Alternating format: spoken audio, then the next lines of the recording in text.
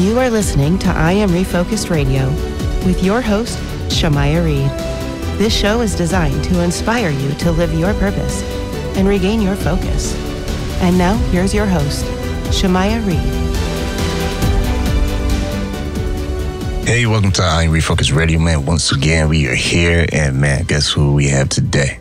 We have the one and only Rayne Fernandez. She is back in the studio, and first and foremost, you've been busy. Yes. How you doing this morning? I'm doing great. I'm happy to be back and just chatting with you. But yeah, it's been a busy life so far.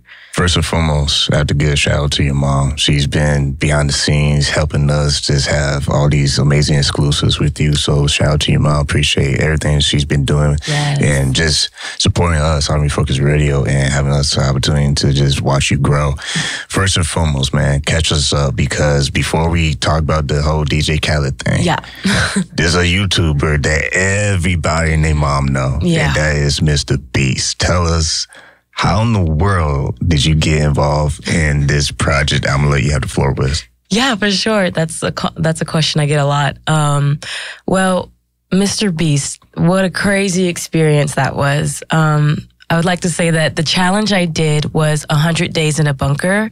So that video is out now. Be sure to go check it out. MrBeast surviving 100 days in a nuclear bunker. He brought me back. I had actually been a part of one of his previous videos, and it was the laser challenge video. And I didn't win that challenge, but I was top 3. And they still good. Yeah, still good. And I got a call from the team back in December of 2023, and they were like, "Hey, Rayne, we're thinking of casting you for this new long form video where you're going to have to stay a while. Are you down for that?" And I was like, yeah, sign me up. So MrBeast. Yeah, it's MrBeast. I'll do it again. So they brought me in, and I kind of vibe checked with the team, and I love the team and we get along very well. So they picked me, and before you know it, it was January. They flew me and the other contestant out. We had no idea who each other were. Like, we had not seen each other at all. And we started filming February 16th. So it was a crazy quick turnaround. And I was just so blessed to have that opportunity for a second time.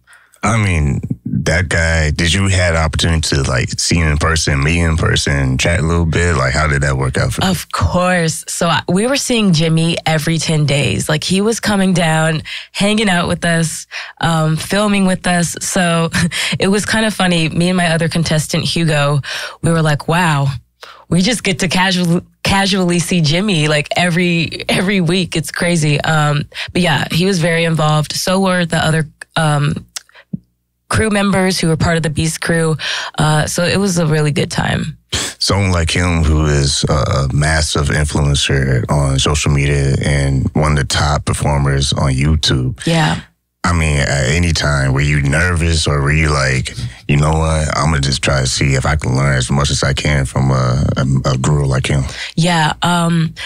It didn't hit me until a little later on in the challenge, where we were getting notes and kind of guys, because we have folks checking in on us and everything. And, we have to stay on top of our vlogging, because that's what makes the story.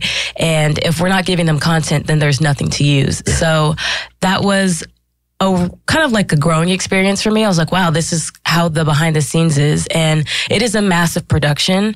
It is real, but it's a massive production. And yeah, you do learn a lot working with the #1 YouTuber. It's crazy. So you got like an exclusive little masterclass. Yeah, actually, we were living it.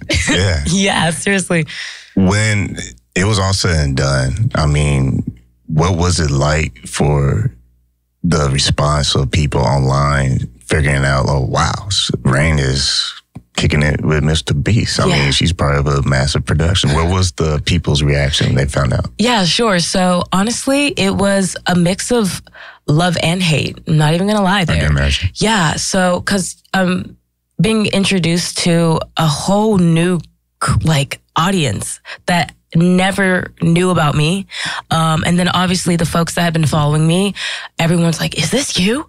When did this happen? Oh my gosh. So a lot of people are really shocked about that and very happy for me. But then On the other hand, there's folks that never knew about me, and there's love and hate. And honestly, I take it for what it is. And I'm growing. My social media pages are growing like crazy. And so it's interesting.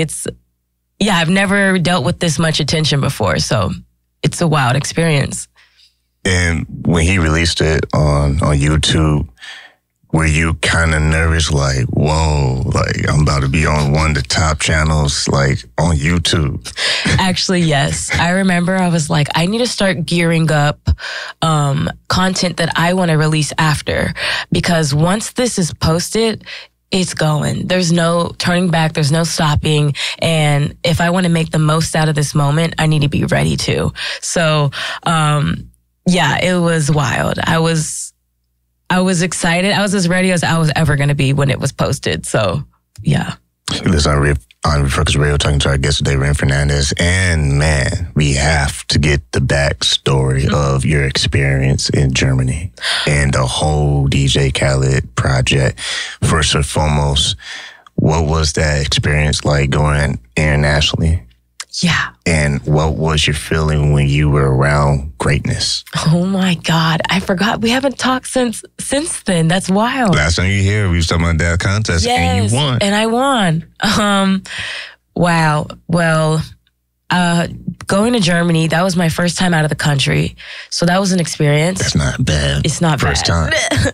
I was with my momager, and I filmed in a castle that was built back in the 1600s with a really amazing team. Shout out to Orbit, Nader at Orbit, LMG, Lobo Music Group, just a really solid team. And, it was kind of a culture shock, but it's a moment that I'll never forget. And yeah, I guess I couldn't believe that we were actually at the castle finally, because winning the contest, it's like, oh, if you win this, you'll get to do a music video in a castle. And it actually happened. So, and the music video is amazing. I love it so much, but it was a crazy opportunity. For the audience in the radio land and the theater of the mind, kind of break down the visuals when you got into the castle, and kind of describe what was the feeling like being able to see, like, not just history, but to kind of be in that moment, like, wow, I'm here. It was surreal, really. The architect in Germany is crazy. It's beautiful. And I've never in my life been in a massive castle. So just walking into like the ballroom, and you just see all the art. The ceiling is just decked out, and it's massive. There's like, I don't know how many stories to that castle. It's huge. And I think it was just such a like, wow, I really got picked to do this. How blessed am I? And then on top of that, the prince, I got to meet the prince and the family that lives at the castle. And they were very supportive. They loved me. I loved them. And they even let me film in their mausoleum, which is family owned. And it's a huge mausoleum. Yeah. Man, yeah. It was beautiful. Man, that's impressive. Yeah. I mean, my next question will be, was DJ Khaled there? And if so, did you have another mini one-on-one just moment with him and catch up? Yeah, I wish he was. He's very busy, but Steve Lobel, he is an industry goat. He's literally massive executive, super tight with Khaled. So he came along, and I was so happy that Steve was able to join us on this trip. Because he's a big deal. Oh, yeah, he is. Yeah. That's a huge name in the industry. And with that in mind, were you able to have any discussion? Like, did they talk anything about the industry behind the scenes? Like, not just you being there, but like, hey, like, here's your momentum. Yeah. Here's some word advice. Did anything like that happen as well? It was kind of like a time crunch video shoot. So we were constantly go, go, go. But we did have our moments where we're talking about,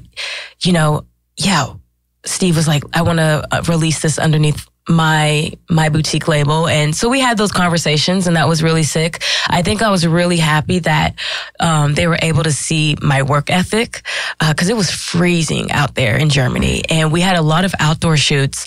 So they recognized, like, oh, Rayne doesn't play. She's about her work. So I was happy they got to see that side of me. Yeah. As an artist, I mean, every time we meet, you keep going to a whole new level. Thank you. I mean, wow. Thank you. That's the goal. I don't know anybody else in San Antonio right now at your age. Thank you. That's doing it the way you're doing it. So for the audience, what's going on in Rayne's world, man? Like, how are you embracing these accomplishments, man? Because these are wild, like once in a lifetime things. Yeah, it is pretty wild. I think that, well, lately I realized I need to take a step back and really just live in the moment and appreciate it. Because, I mean, who gets to just be on a MrBeast video and then win competitions? Make it look easy. Right, and then just have Shaq know you. Like, it's crazy. We're going to talk about that. Okay. Yeah. I think that I am really proud of myself. I am such a overachiever, and I always want to shoot for more and strive for more, that honestly my mind is like, what's next? But I'm very proud of how far I've come and what I've been able to do, and I just hope that I keep growing, because that's the whole point of life and doing this in the end, like I still have so many goals that I want to accomplish. So, yeah. I know you mentioned Shaq a moment ago, so let's kind of dive into that, because I remember, I think it was last year. Yeah. Right? Yes. And I remember I was actually in Vegas at the time, and I saw you had a photo with Shaq. I'm like, what? Yeah. I'm like, and I think before that or after that, you correct me if I'm wrong, you had a photo with Mike Tyson as well. I'm like, wow, you just doing it. Tell us about that story. Yeah, Mike Tyson? And Shaq. And Shaq. But Shaq first. Okay, Shaq. So, actually, I have some close family friends who grew up with Shaq. And they always wanted to get me in contact with Shaq. Like, hey, Shaq, you got to meet this girl. You got to meet this girl. And it happened back in September of last year. I went to one of his festivals where he DJs at. And it was out in Fort Worth. And we got backstage passes to, just kind of be back there with him and see the show. And he came out. He knew who I was already, because I had already spoken to him on FaceTime. And so he was familiar with my name and who I was. But getting to meet him in person really just like amped it up. And it was crazy. I'm excited for you. Thank you. He's massive in person. I was like, oh my God. Yeah. But now we have a relationship, and not like that, but like communication. Yeah. So I'm able to just be like, hey, Shaq, could you maybe shout me out on this? And he posted me to his feed literally 2 days ago. Wow. Like, it's crazy. Like, that's my life. That's awesome. I mean, let's talk about that even more, because I know you know about Shaq and basketball. Yeah. And he's election, yes. LA Lakers Hall of Famer. I mean, did that even process through your mind? Like, yo, this guy played with Kobe Bryant. Yo. Yeah. Like, I obviously I know he's the GOAT, and my parents love Shaq, and I see his face everywhere. So, it's funny, because when you're actually texting this person or talking to this person on FaceTime or whatever, you just see that person. You don't see like this big image. So, it doesn't hit me until like we're actually communicating on social media, and it's like, Shaq reposted you. It's like, what the heck? What? Or I can just be like, hey, Shaq, like that's so crazy. But it's my dad, he's like, what is this? Like, who would have thought my daughter would be in communication with Shaq? It's wild. When you look at the industry that you're starting to take it by storm. Thank you. What are you hoping that you can maintain as you are navigating through the next levels of your career? I think just having faith in myself and still keeping that spark. And I feel like I learned that a lot currently with this Beast project that released and having over 100 million eyes on me and Hugo. Just knowing that I need to have tougher skin and I need to be ready for everyone's opinion, good and bad, and that ultimately no one knows who I am. I know the true me. And I feel like I need to just always be sure about myself. So that most of all. I want to dive into that once again. This time before we're talking to our guest today, Rayne Fernandez. I want to talk about that because in the minutes we have left, I want you to have a little master class for the audience. Yeah. Those who may look up to you, whether they are creatives or just people in general, what's some of the things, because I like what you said about as you're growing, you have to have tough skin and deal with the good and bad feedback and, people just trying to speak their mind. Right. What words of encouragement you say to someone who may not have tough skin and be like, man, I don't know if I can take all that heat? What would you say now that you've been able to experience that now? Yeah. Well, I feel you, first of all, because I'm a very sensitive person. But I'm going to take my words from my dad. I think just flip the narrative. Like, if they have you completely wrong, if they don't actually know what they're talking about and they're saying one thing, but it's totally off, turn that negative experience into a positive. And I feel like that's what I've been able to do. With whatever negative comments have come my way, I've been able to flip that narrative. And I feel like kind of making light of the situation. Everything doesn't have to be so serious. I realize that our generation is very sensitive and they'll take one thing and run with it when it's not actually that. So, I'm learning to not take things so seriously and, just flip the narrative, honestly. Yeah, when it comes to the weight of success, being able to manage your life schedule now. Yeah. I can only imagine it might have changed just a little bit. Yeah, right? Just a little bit.